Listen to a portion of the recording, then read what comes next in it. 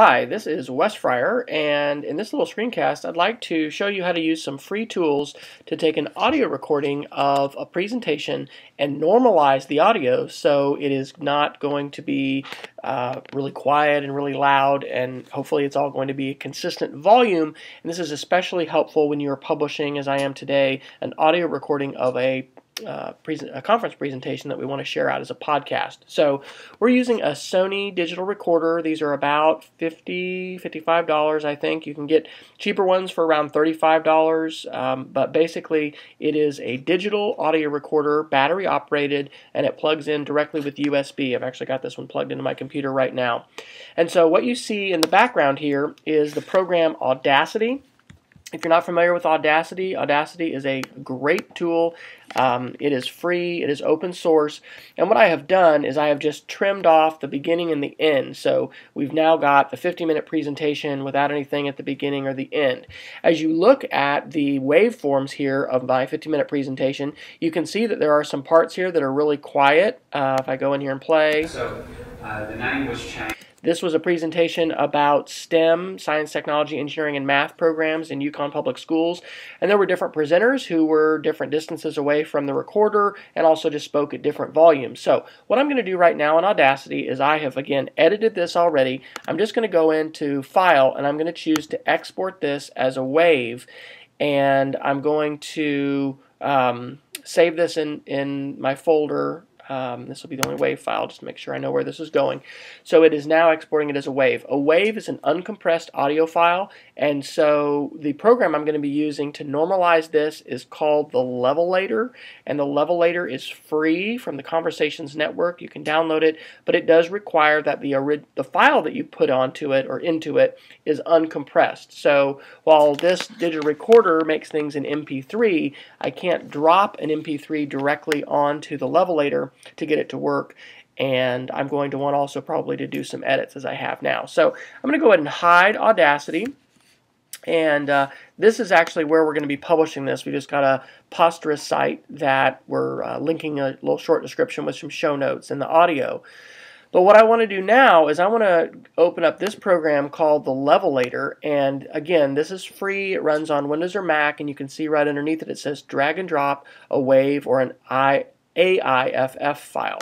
So what I'm going to do is I'm going to go ahead and open up my folder for my PD Reflection, and I'm going, or sorry, PD Podcasts, and here's the WAV file. And this file for this 50-minute presentation is 527 megabytes. And what I'm going to do is I'm going to just drag it and drop it here on top of the Levelator, and you can see it starting to process here. And what this is doing is it is normalizing the audio. So it is making the real quiet versions higher. If there's versions, or if there's sections of it that are really loud, it's going to reduce those. But it is going to make this a much more enjoyable and easy to listen to experience for people that are going to listen to this podcast. I really do like it when we don't have to process audio like this, when we can publish it with fewer clicks. But in cases like this where we've got especially multiple presenters and people are moving around, it really is, I think, a much more user-friendly and courteous and just professional thing to do to go ahead and normalize the audio. The time it takes to normalize is going to be dependent on several factors. It's going to depend, of course, on the speed of your computer and your processor. It's going to depend how long the file is. This is a 50-minute file, and uncompressed it's over 500 megabytes. If you're doing something shorter, obviously that's going to take a shorter amount of time. But what it is going to do is save a file that has the word output in it in the same folder where our original is. So we're not having to specify where we want this to go. The Levelator is just going to automatically put it in the same folder location as the original, except it's going to append the word output. And you can see we're about 58% finished now. I've been using this program for a couple years, and just really think it is a wonderful tool. You don't really, from what I've seen, have any settings to put into the Levelator. One of the things to keep in mind is if you have created an edited podcast where you've done some fades and let's say you've got bumpers, that you would have at the beginning or the end of your audio, and you've got those, nicely fading down into the background when your talking is coming in, you don't want to run the levelator on that file because it's going to normalize your fades and basically take them out. You want to run this program on your raw audio like I've done here. I've trimmed it, but you want to put in your fades and everything after this point. So complete, it is all done. And as I go down here to my folder, I can see that I've got that file which has the output added to it, and that looks great. So there's one more thing that I'm going to go ahead and do before publishing this. This outputted WAV file is about the same size. It's 527 megs, and I definitely don't want to publish a file that's that big. So what I'm going to do now is I'm going to launch a little program that's called Switch. Switch is a program that you can use for free on both Mac and Windows, or you can license it. And what I'm going to do is I'm going to leave it set so the output is going to the same folder. I'm going to make this an MP3 file, and I'm going to check my encoder options, and I'm going to leave this set to 32. Now, I actually have purchased this program so that I could do lower bit rates down to like 16 kilobit. But you can leave it at 32 and use the free version. And again, Switch, just like the levelator, is cross-platform. I'm using this on a Mac today, but you can do this on a Windows computer as well. I've gone ahead and left the stereo encoding on mono because the recorder that I'm actually using is a mono recorder. It's not recording in stereo. You might leave that at stereo if you have a stereo recording. But I'm just going to go ahead and click OK, and then click the lightning bolt here in the corner that says Convert. And so what this is doing is taking the normalized WAV file, it is compressing it and making it into an MP3 file, and it is using a setting for 32 kilobits. Now, if you've downloaded music before from iTunes or from other locations, music files need a lot more quality, and so the bit rate for those is usually going to be at least 128. I think the default for iTunes now may be 192 kilobits per second. But when it comes to the spoken word audiobooks or podcasts that we make of conference recordings, you do not need that much quality, and in fact it's going to unnecessarily increase the size of your final file that you're going to be publishing. So we were at about 525 megabytes for the uncompressed WAV version of this 50-minute presentation. Now as this converts, we're going to go ahead and take a look at what the final version is. So it says it's done.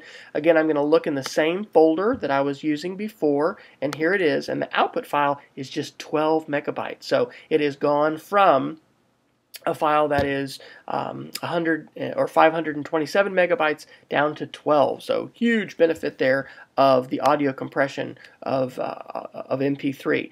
So let's just get a little visual to see what happens. This is my original file that I had put into the levelator and I wanted to normalize. I'm going to go ahead and show you in Audacity the waveform for what the normalized file looks like. So just opening up a new Audacity project, I'm going to import the outputted MP3 that was created there by Switch.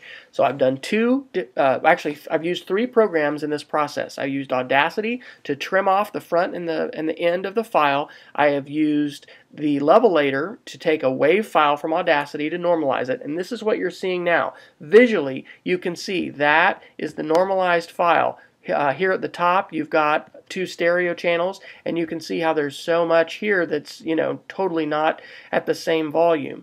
Now, close down schools, so really in a good situation. That volume is a lot louder. Over here, it was very, very quiet. So, just absolutely love Audacity. I think it's a great program.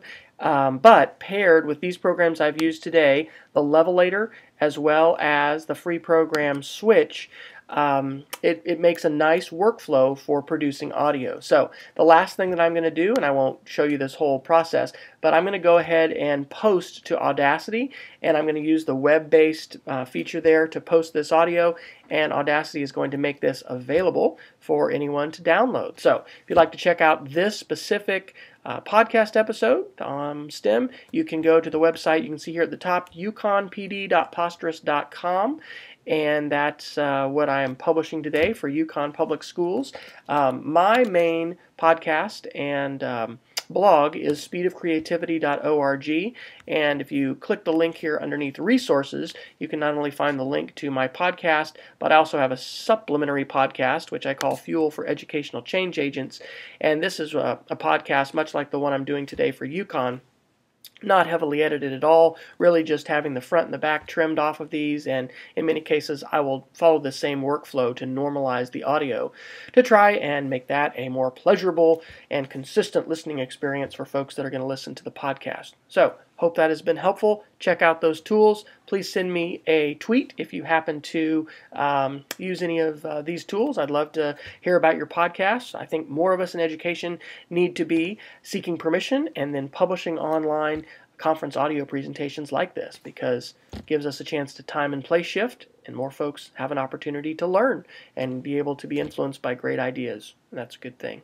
So, until next time, this is Wes Fryer from UConn Public Schools, wishing you a great day and encouraging you to be a stringer, be a volunteer podcaster at conference events and professional development events in your local community.